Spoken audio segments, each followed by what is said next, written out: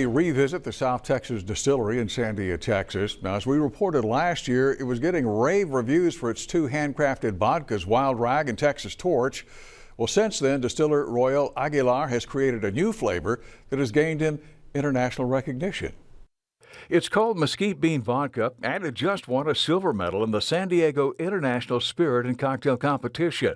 Aguilar entered his new vodka last fall and had forgotten about it until they received the news just a few weeks ago. I couldn't believe it. When my wife told me about it, it took a couple of days just for me to even be able to grasp it and get a handle on that. The South Texas Distillery will have been in business just 2 years this coming July, so winning a medal in a prestigious international competition is pretty satisfying. If I could tell you what the trick was, I'd tell you, but I have no idea. All I know is that, I do what we do, and and it's apparent that, we're doing something right. After scoring big hits with his Wild Rag and Texas Torch vodkas, Aguilar was looking for something really different. He considered prickly pears and jalapenos, but those had already been done. It took me a little while, and I started thinking about it, and one day I just, out of the blues, I said, you know what, how about mesquite beans?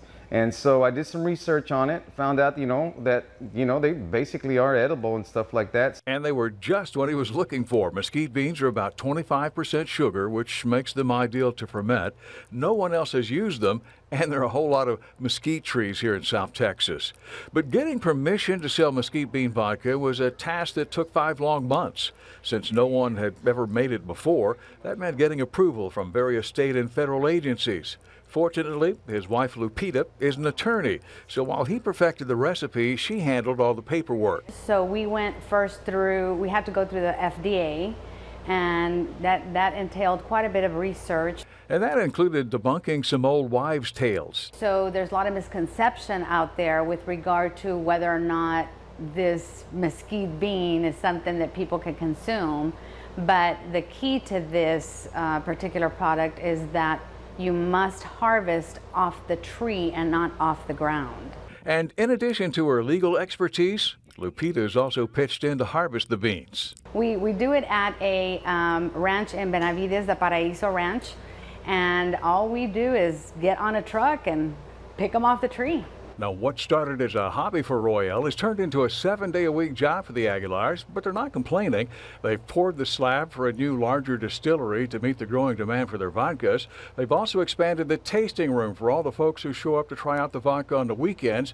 They've also got their own line of merchandise now, and lots of new fans show up every week, like first-time customer Daniel Gutierrez. So I've been hearing a lot about this vodka, so I decided to come by and pay a visit to it. You sampled all 3. What do you think? I like the first one, and I really do like the cinnamon. It's very tasty. So I'm taking a couple for the weekend and see how it goes. Okay. Right, we're still waiting to hear back from him. Well, the tasting room at the distillery open every day except for Sundays. If you'd like more information about the hours, as well as a map of how to get there, we've posted links for you on our website, christv.com. Just look for this story.